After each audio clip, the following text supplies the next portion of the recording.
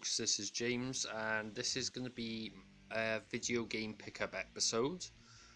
My video camera is still not charging, so I don't know what the hell's wrong with that, so I'm basically using my smartphone to do this.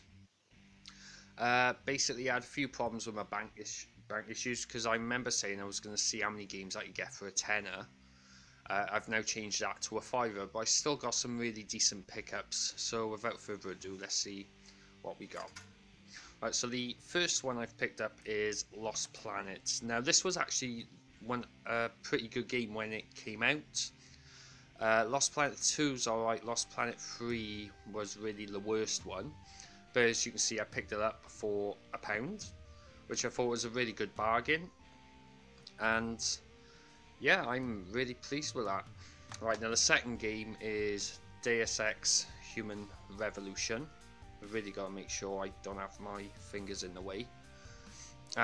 This again was a really good game, a nice stealthy game as well, and it has been given really good scores. And the fact you can get it in the shop, I picked it up from CEX. The fact you can pick that game up just for £1 is absolutely crazy for a quality game like that. Okay, now the next one is Battlefield Bad Company 2. I haven't actually played this game. I've played the original, but I really did enjoy the original, so I'll be looking forward to playing this. And it's insane how you can get games of this quality for low prices like that. And that also cost me £1 too, and I'm looking forward to playing this as well. And obviously the next one, this one cost me £2, but this is an absolute classic, and that's Fear. And it's a phenomenal first person shooter. It's just a great game overall. Fear 2 as well is a pretty decent game. You can pick it up for, I think it's £3 instead of £2.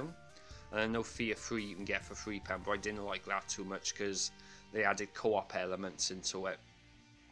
But for £5 I managed to pick up a grand total of 4 games, which I'm actually really pleased about, and they are pretty good quality games. I know there's like mixed opinions with Lost Planet, but me personally, I actually enjoyed it, so I'm going to have a bit of fun now with these.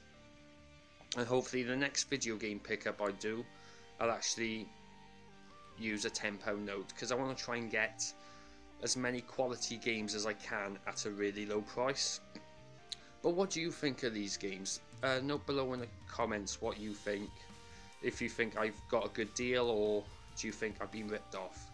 But other than that, this is Jamesy Boy logging off. You take care.